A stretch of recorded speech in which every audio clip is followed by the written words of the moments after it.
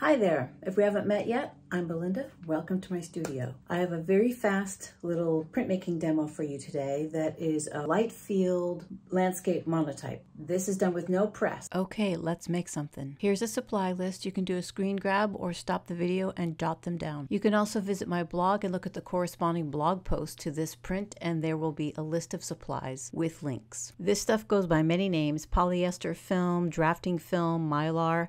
If you don't have this is a matte finish, which is sort of milky but still transparent. You can use a report cover, a sheet of glass, or a piece of plexiglass. You can either sketch directly on the plate or lay your reference material underneath the plate and trace it. I'm using a water-soluble crayon here, which rinses away with water. So your water is your eraser, and you can make lots of changes until you like your sketch. If you're going to trace your reference photo, tape the plate down on one side so that you're creating a little bit of a hinge that's liftable, and tape your reference material down underneath it so it doesn't wiggle around while you're drawing. You can use plexiglass as your printmaking plate, or you can use it as an ink or paint palette. In this video, I'm going to use it as an ink palette to manipulate Akua inks with transparent base, which is that clear liquid that you see and between the yellow and the dark gray, and a square edge or flat paintbrush to mix colors. To keep this video moving along, I'm going to show each start of painting on the plate in real time, and then I'm going to speed it up like this so that we can avoid boredom. Akua inks are made with soybean oil and they wash up with water, but that doesn't mean you should use water to thin the ink before putting it on the plate. The manufacturer recommends that if you want to thin the color and make it more transparent, you use some kind of modifier. In this case, I'm using transparent base, which is the same base material that the ink is made from, minus the colored pigment. It works beautifully if you want to see through the ink and see your brush marks, as you can see that I'm doing here. The burgundy of the tree has lots of visible brush marks, but I'm going to go over that and add layers to the color. It won't dry on the plate, so you have plenty of time to work on it until you're ready to print. These inks dry by absorption, so if you're using a good printmaking paper with very little sizing in it, your ink will dry quickly. Now here's a tip related to your reference photo. Print one copy the same size as your plate and use that as your reference photo while you're building the monotype, and then print a second version of it with the same image flipped horizontally so it will match the print after you transfer it to paper. So the tree is on the right now, but after it's printed, the tree is going to be on the left, and it helps to have a photo, the same exact reference photo, with the tree on the left, so you can compare your lights and darks and use that as a new reference photo if you decide to add other media like colored pencil or oil pastel or whatever media you choose on top of your monotype. Since you need plenty of time to work the plate and take your time building the image, if you don't have Akua ink and let's say you have acrylics, they dry pretty fast, but you can buy a product that's made by Liquitex that's called Slow Dry Fluid Retarder, and if you mix that with your acrylics, it will prohibit or slow down the drying time,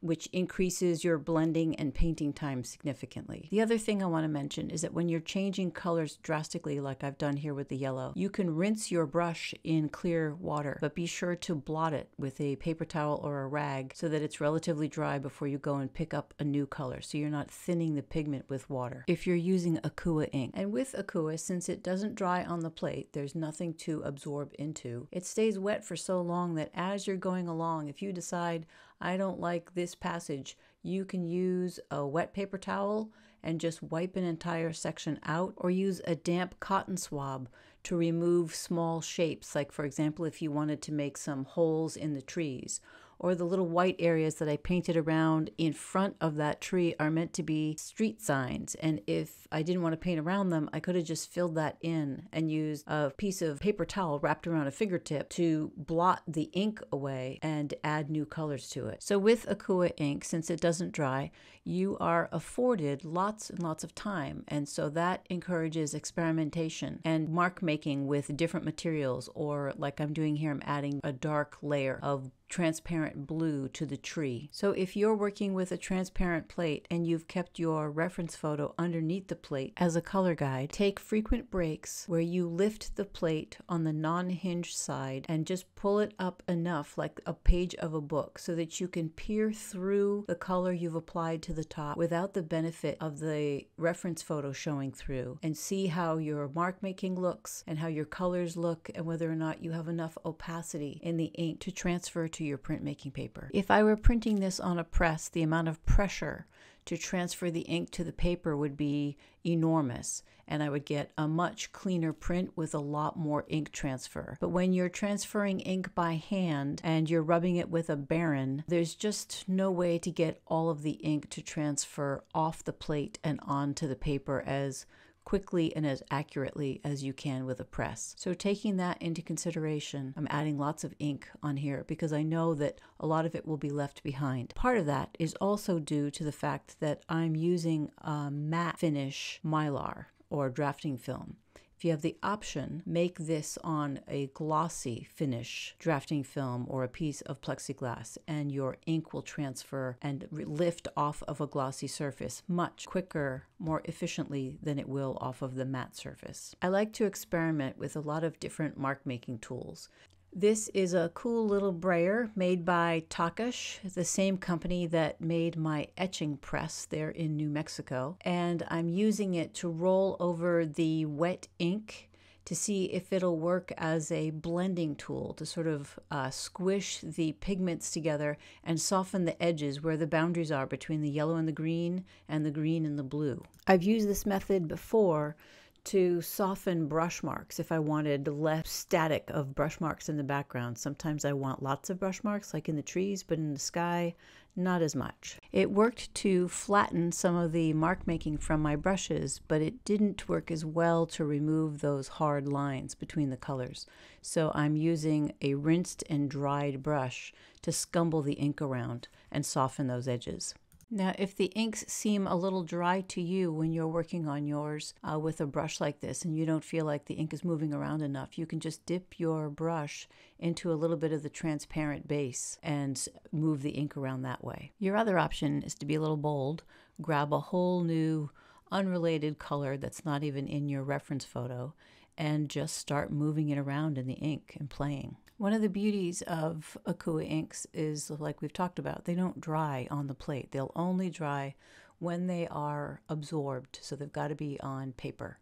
So when you're working on a plate like this, even if you were to leave the inks and the plate out for a couple of days, the inks might air thicken, but they won't dry. So you have lots of time to work on it. It's like working in oil painting, where you can remove things, add things, wipe them away, redo them, blend them together. Your options are incredible, and it's really fun to experiment and take things out and add things in. Make some of the areas more transparent, add more ink to make other areas more opaque. I'm darkening the foreground on the left side to anchor the base of the composition. I'd like things in the foreground to be with lots of ink, lots of opacity so that it transfers to the print. And then as things move away in the background, I'd like them to get more transparent as they recede into the distance. I'm printing this on BFK Reeves lightweight printmaking paper, which has been dipped in water and blotted thoroughly. I'm going to use a wooden baren to transfer the print, but if you don't have a baren, you can use a spoon. And since the back of the paper is damp and I don't want to pill it up with the pressure from the baren, I've got a piece of Tyvek packaging, which is like a potato chip bag that's been clipped and cleaned of all oil, and it makes a nice slippery surface for using the baren to press hard on the back of the paper. If you peek at your print like I'm doing here, make sure that you're holding your paper to plate down so that there's no wiggling. There can be no movement between the paper and the ink until you're ready to pull the print off. If you notice areas that need harder pressing, use a metal spoon. Now this is where you'll see how the image is reversed, and now the tree is on the left. The ink is still wet, so it is a little darker on the paper, but after it dries, it'll lighten and I'll get to use colored pencil. Here's the print dry and then touched up with some colored pencil. So I hope this is helpful. I hope you feel inspired. I hope you make a monotype. If you have any questions about the process or the supplies, leave those in the comments. I always love hearing from you. If the video was useful to you, please leave me a thumbs up so I know how it was received. If you haven't subscribed, subscribe to my channel. And then if you want more details on printmaking or watercolor painting, go visit my blog, belindadelpesco.com, and sign up to subscribe there, or just poke around. There is over 1,000 posts on both printmaking and watercolor because I started it in 2005. So it's a deep, wide well of great information that's meant to help you in your creative journey, especially if you're interested in exploring printmaking in a variety of methods or watercolors.